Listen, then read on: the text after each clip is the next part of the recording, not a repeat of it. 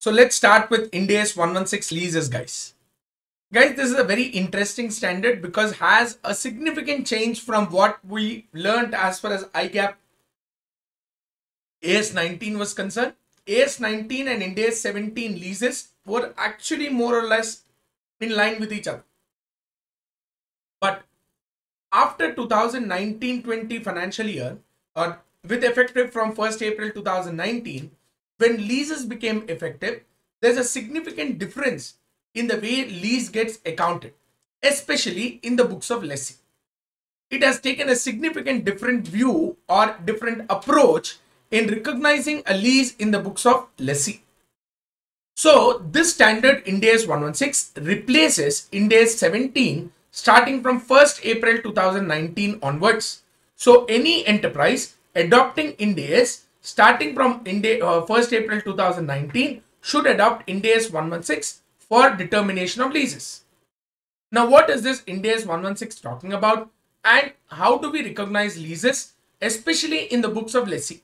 Lessor, there is no significant difference. Whatever we have learned as per AS 19, I'll repeat once again. But lessee is the one where significant differences have actually occurred. Let's see what we have here.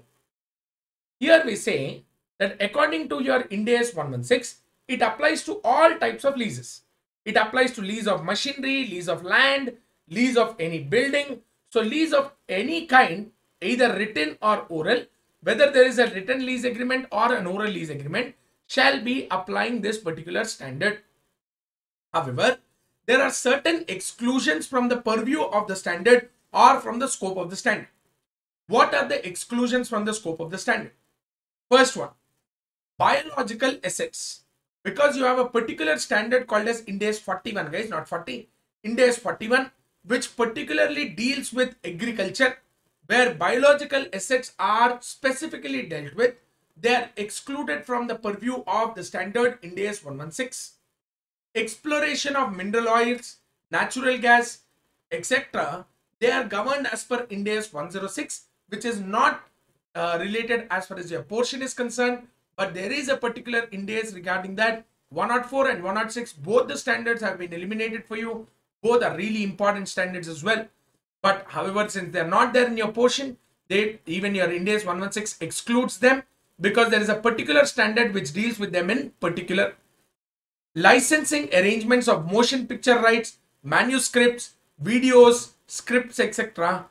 These should be excluded because IND-AS 38 intangible assets deals with those kind of items. License of intellectual property rights is also excluded because it is covered as per IND-AS 38.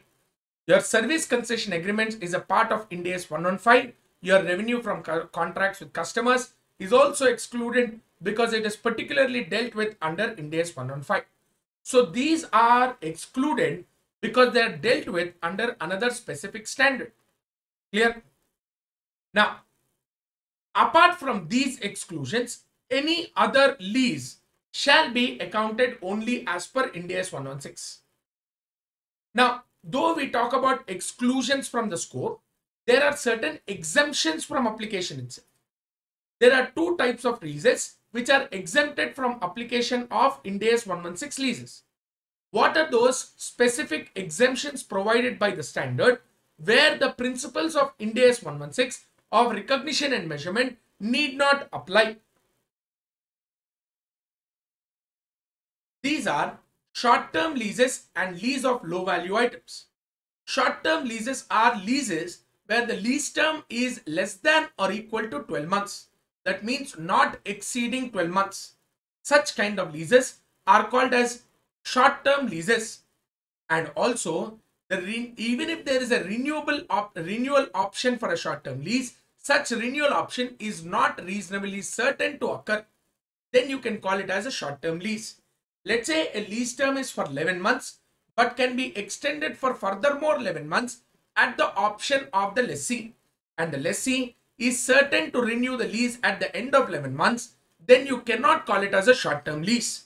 So a lease should be less than 12 months and at the same time, it should not have a renewal option. If there is a renewal option, then the renewal is not certain.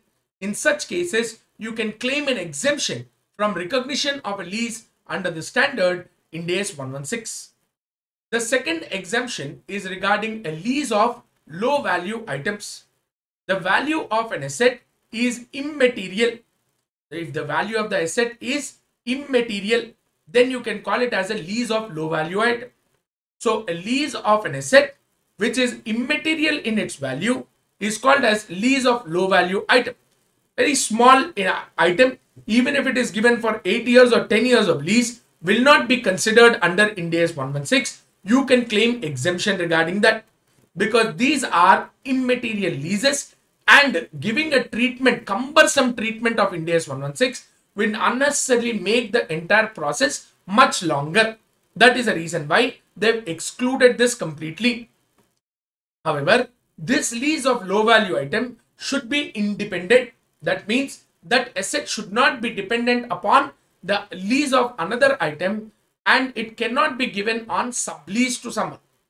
If these conditions are met, that means the value of the lease asset is immaterial, it is independent, and it is not given on sublease, or it cannot be given on sublease. If these three conditions are met, then you can claim exemption from recognizing a lease under IND AS 116 as a low value item. Clear? So short-term leases, lease of low value items are exempted from recognition under IND AS 116. So what is the recognition for these items then? These items should be recognized as these items of lease rentals should be recognized as expense in the books of lessee and income in the books of lessor as and when the payment is falling due. Clear? So no 116 will apply. Doesn't mean that you don't recognize. I recognize. How I recognize? Whatever lease payments are supposed to be paid by the lessee should be treated as expense by the lessee. Whatever lease rentals should be received by the lessor should be recognized as income by the lessor in the period in which they fall due. They fall due quarterly. Make sure that you recognize on quarterly basis, but I will exempt them from application of standard IND AS 116. Clear? Now, what does IND AS 116 look into? There are certain definitions, certain parts which we have to talk about, and then we will go into the concept of recognition in the books of lessee, recognition in the books of lessor, sale and leaseback, sublease. These are the different parts of the standard. So let's look at the definitions part first. A lease transfers a right to control the asset to the lessee. A lease should transfer right to control the use of asset to a lessee. What do you mean by right to control the use of asset? If a lessee claims to have a right to control the use of the asset, that means he has a right to obtain substantially all the benefits which arise from the use of the asset. That is, exclusive right to use the asset over the lease term. And additional to that, and lessee should have a right to direct the use of the asset. What do you mean by right to direct the use? Right to direct the use means how the asset can be used and for what purpose can the asset be used. Both should be decided by the lessee. Then only you say that the lessee has a right to control the use of the asset. This right to control the use of asset is necessary for me to classify any contract as a lease. For me to classify any contract as a lease, a lessee should have a right to obtain maximum economic benefit from the use of the asset or substantially all the benefits from the use of the asset, and he has a right to direct the use of the asset, how and for what purpose the asset can be used. Looks simple. Looks very simple. Let me try to complicate it. Let's say, for example, a diesel generator set. A diesel generated set, I am not considering it as a low value item. I am considering it as a material item. So you cannot claim exemption under 116, has been taken on lease. That diesel generator set was installed in the premises of the lessee, was attached to the lessee's premises so that whenever there is a power failure, the diesel generator set will be applied. In such situation, the lessee will pay to the lessor a fixed monthly payment, and also based on the number of units it's consumed from the diesel generated set. The diesel should be applied, or diesel cost should be borne by the lessor himself. Lessee will only utilize it. So there are two types of payments he is making. One, monthly payment for the diesel generator set. Two, for even on the basis of number of units of power consumed from the diesel generator set. Now, can I say that this is a power supply contract rather than a lease? Answer is no. Why? Because number one, the diesel generator set is established or installed only in the premises of the customer. So other than the customer, no one else can take the benefit of it. Exactly correct. Absolutely right. Number two, when to use that particular asset depends on the lessee. If the lessee has an outage of power or a power failure, then he can start using it. He can stop using it by shutting down the factory also for that particular period whenever there's a power cut. Let's say it's a scheduled power cut between evening 4 o'clock to 5 o'clock in the evening. A lessee can simply claim that between 4 to 5, I'll stop the entire production process. So diesel generator set need not be utilized. So how it should be used, for what purpose it should be used, it is the lessee who decides. Therefore, you can say that such kind of contracts will fall under the purview of IND-AS 116, and those contracts are of lease. Let's say, for example, there's a specialized machinery which is used for fabrication. Okay. Entity X has purchased this machinery, special purpose machinery, and have installed very next to an entity Y.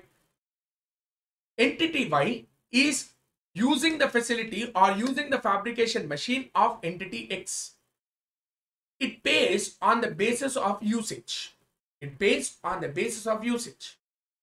The capacity of X is to fabricate 1000 metric tons per day.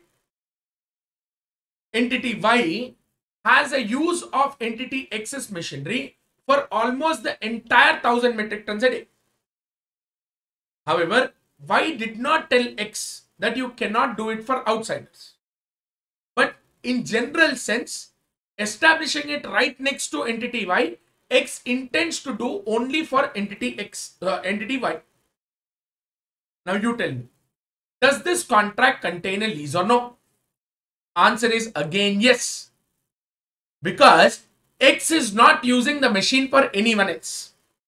Can they use? Yes. But substantially all the benefits or majority of the economic benefits from that particular machine will be used only by the entity. Number two, entity Y asks entity X on how to fabricate, how much to fabricate, and basically the structure or the design in which they fabricate. So how and for what purpose the asset can be used is directed by entity Y. Therefore, since Y takes substantially all the benefits from the asset and Y will direct X on how and for what purpose the asset can be used, you can say that this contract perfectly contains the lease of the asset, because entity Y has a right to control the use of asset. Clear? Any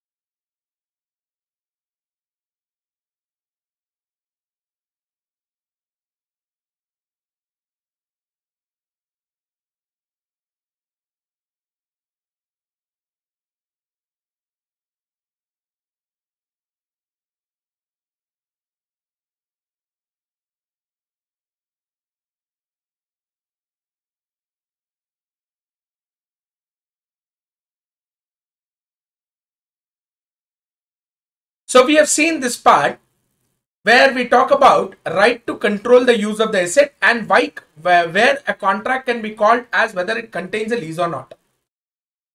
What is inception of lease and what is commencement of lease, and why are they so important to understand? First of all, now why should I know that what is the inception of lease and what is commencement of a lease? I'll tell you. Inception of a lease is the date on which I classify a lease. I identify a lease. I identify a lease on the inception of lease. I recognize a lease on commencement of lease. Oh, inception and commencement are not the same. English Oxford Dictionary, if you look at, actually both will somewhat mean the same. Then how is it so different as far as your lease is concerned? That's why you need to look at what, see, basically inception and commencement both mean the same. And what is the difference between a chartered accountant and other than a chartered accountant? Everyone will say commencement of lease is start of lease. Inception of lease is start of lease. That is where chartered accountant will come in and say, no. Inception and commencement are not the same. So why my knowledge is important to you, I will exhibit. I will tell you. Inception of lease is the date on which you have entered into the lease agreement, or the date on which principal provisions of lease are agreed upon. Inception of lease is the date on which I entered into the lease agreement, or the date on which the lease agreement, or the date on which principal provisions of lease are agreed upon. What do you mean by principal provisions? Let's say, for example, I gave you a lease contract of 150 pages. 150 page lease contract I gave you. I threw it on your face. I said in 15 minutes, give me a brief of what it contains. What do? I'll quickly look at the pages. First thing, what is the asset? For what purpose it can be used? How long is the lease tenure? What is the lease payments? What is the periodicity? Should I pay it monthly, quarterly, annually? What is the increase in lease rentals each year? These are generally the principal provisions which I concentrate upon whenever a lease document is given to me. So the date of lease agreement, or the date on which principal provisions of the lease are agreed upon, whichever is earlier of these two, should be considered as inception of lease. On the date of inception, I will classify or identify whether the transaction contains a lease or not. Clear? Number 2. What is commencement of lease? The date on which the leased asset is made available to the lessee. The date on which the leased asset is made available to the lessee. So the lessee can start using the asset from that particular date is called as commencement of lease. The date on which lessee has a right to control the use of asset is called as commencement of lease. The distinguishment between both is very simple. Let's say, for example, I entered into a contract with Mr. X. Mr. X is into manufacturing of commercial vehicles. I entered into a contract with Mr. X to lease a commercial vehicle for 5 years. However, I have asked him to customize the vehicle in a particular manner. Mr. X said he needs 3 months time to customize the vehicle. I've already sent him the lease contract. He signed the lease contract with a particular date, let's say 1st April 2021. And he said, this asset, according to your modifications, will be made available to you starting from 1st July 2021. So 1st April 2021, the date on which the lease was entered into, is called as inception of lease.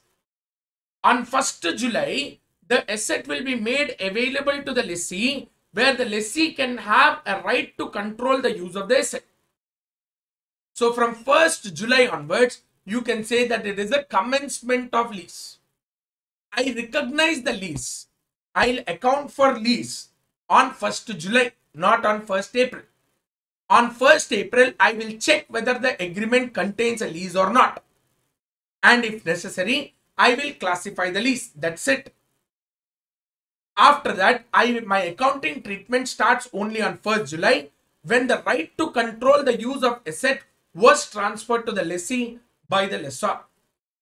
This is a significant difference between what is inception of lease and what is commencement of lease. So tomorrow you can definitely exhibit your knowledge in front of a client. When he says inception and commencement is the same, you can tell him that this is a significant difference. What is a lease term? In colloquial sense, the period for which the lessee has a right to control the use of the asset is called as a lease term. As simple as that. A lease term is a period for which the lessee has a right to control the use of the asset. But again, there has to be certain complications to it. Look at it. So he says a lease term is a period for which, a non-cancelable period for which the lessee acquires a right to control the use of asset from the lessor. It is a non-cancelable period for which the lessee acquires a right to control the use of asset from the lessor. Plus, in addition with, a period for which it can be renewed. A period for which it can be renewed if it is reasonably certain that the lessee will exercise his renewal option. Okay?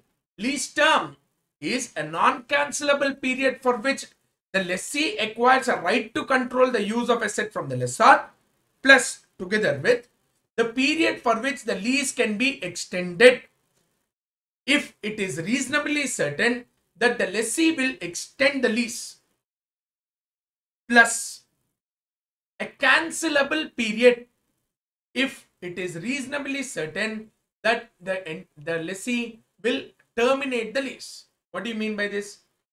You should give at least 6 months notice for me to terminate the lease. So what happens here?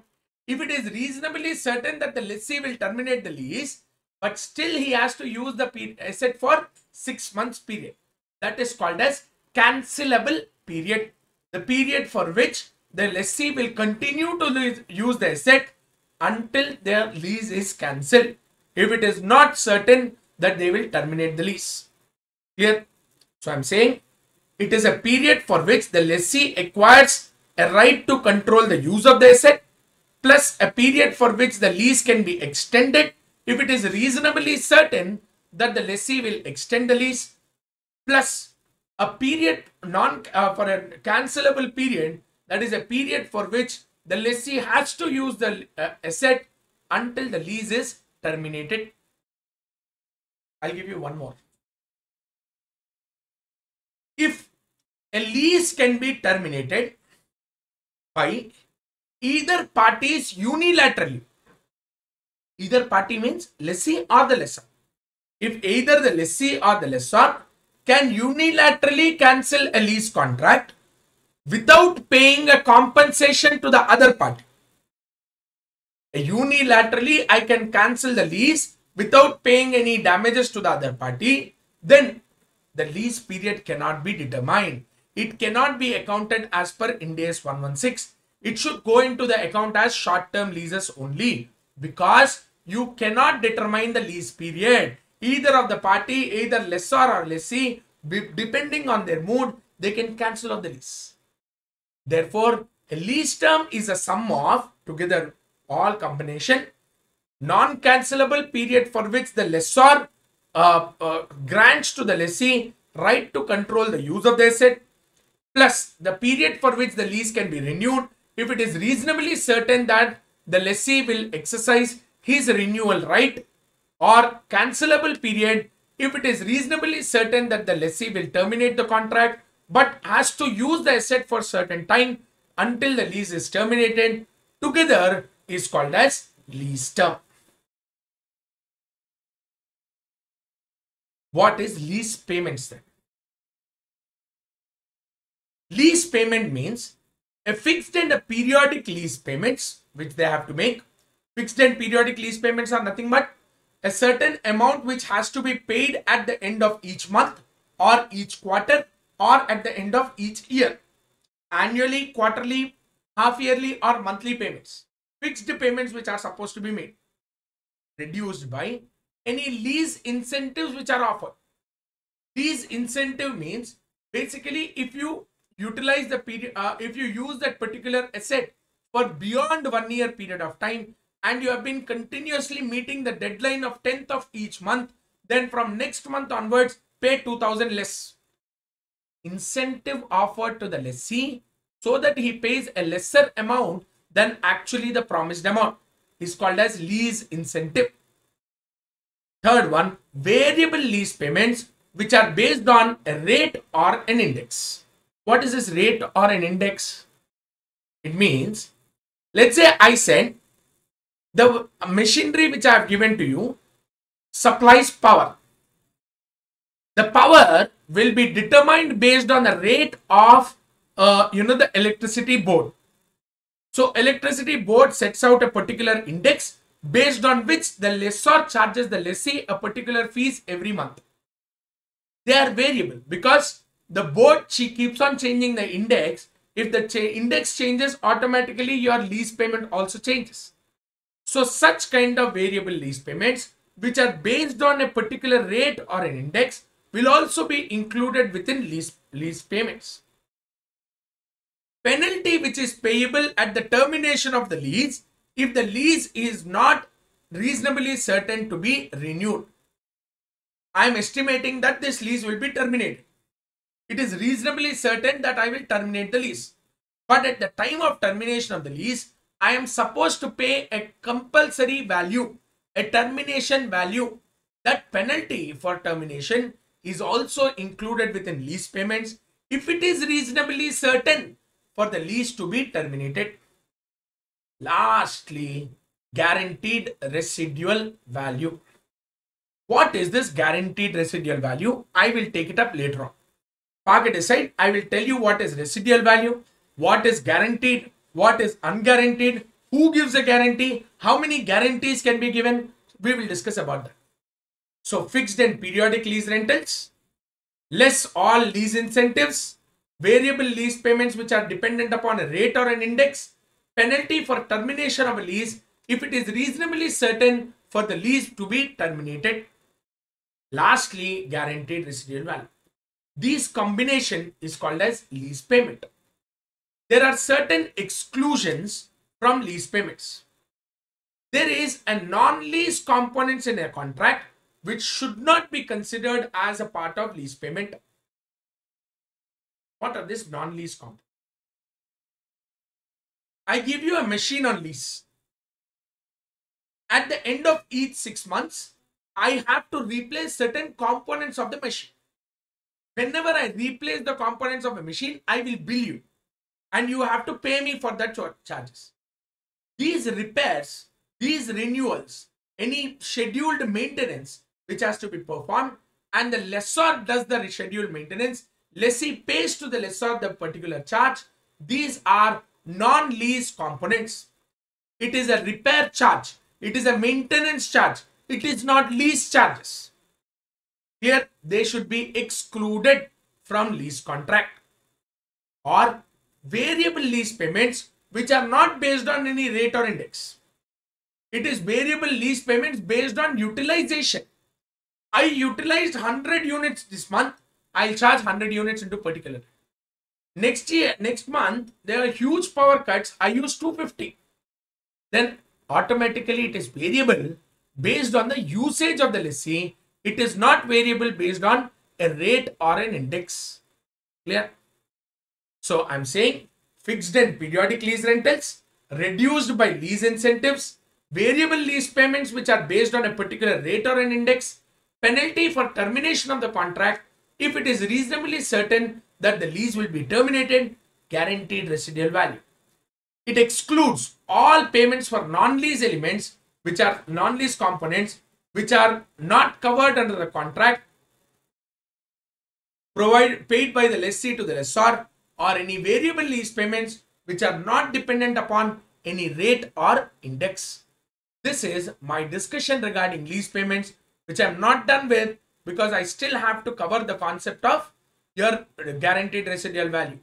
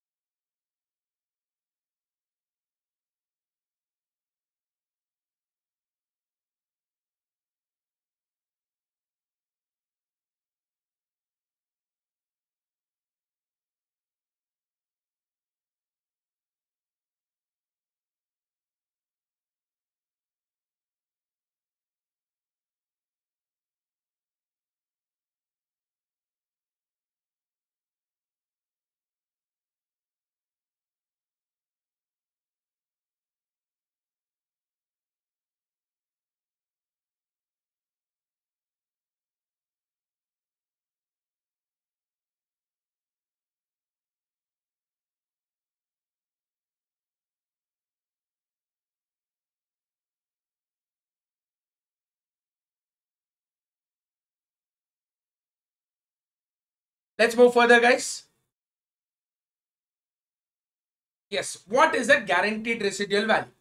What is a residual value? What is a guaranteed residual value? What is an unguaranteed residual value? How many types of guarantees can be given? A residual value means, I'm talking about residual value, RV.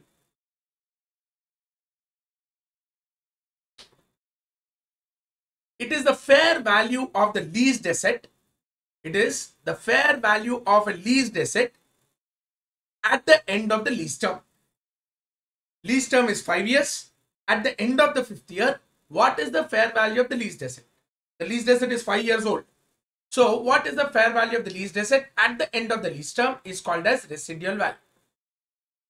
But since the lessee himself is using the asset for 5 years period, lessor offers to the lessee, why don't you buy the asset at the end of the lease term? After 5 years, you buy up the asset.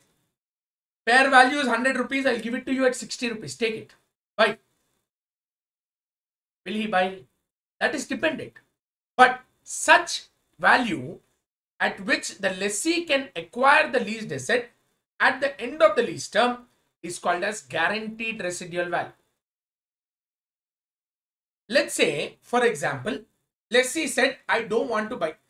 Now someone will ask me, sir, what if lessor is asking for 120 rupees, not 100? Then lessee obviously won't buy. See, if it is less than fair value only, he will buy. If it is more than fair value, he'll say, Ram Ramji, I don't want to buy your asset anymore. So you need to understand a guaranteed residual value is always less than residual value. I'll tell you. Let's say you have written an exam. ICAI has circulated a questionnaire for you, asking you what are your expected marks in each exam. And he said, take a total of 800 marks of the 8 subjects that you have written and give me a number on how much you are expecting. You thought you did fairly well. 450 is something which I am expecting. But ICAI put up a clause. If you fill up the questionnaires and if you don't get exactly the same marks, or if you get less than that marks, you will not write CA final again. So, you tell me how much are you going to write in that questionnaire? Will you write 450? Will you write 400 at least? Or will you write 100? Or will you write 200? How much will you write? If I was there, I would have written 100 only. Or if possibility is there, I'll write 10 only. Because I don't know with certainty what I will get. Fairly, I should get 400 plus. But I don't know. But since you are asking me to give a guarantee, saying that below this I won't get, then I have to give you a guarantee of much lower amount. I can never give you a guarantee for more than that.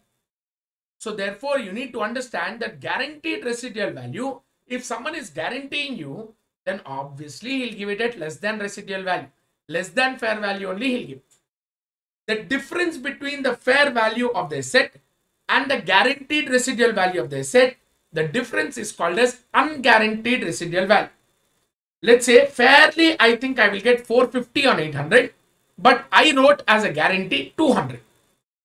Then the difference of 250 is called as unguaranteed residual value. Now, should the guarantee be received by the lessor only from the lessee is the question. Answer is no. Let's say, for example, I have taken a bus on, I purchased a bus and I've given it to a travels on hire, on lease. The travels person has taken it for 3-year lease. At the end of the 3rd year, the travels fellow is saying, I don't want to buy your bus, you take your bus. I said, what will I do with the bus? I can't go to my place of work every day on a bus. I need a car for that, not a bus. So I have to find potentially who is ready to take over a second-hand bus. I identified a school. I went to the school and I told him, new bus is there, which is right now out on lease for 3 years. At the end of 3 years, once the lessee leaves the asset, I will deliver it to you. You purchase the asset at the end of 3 years. School fellow said, why should I buy? New bus, sir. New bus is 1 crore. 3 years later, old bus also if you take, easily 50 lakhs. But this is said, if you give me a guarantee today, I'll give it to you at 35 lakhs. Take it. 30% discount I'm giving.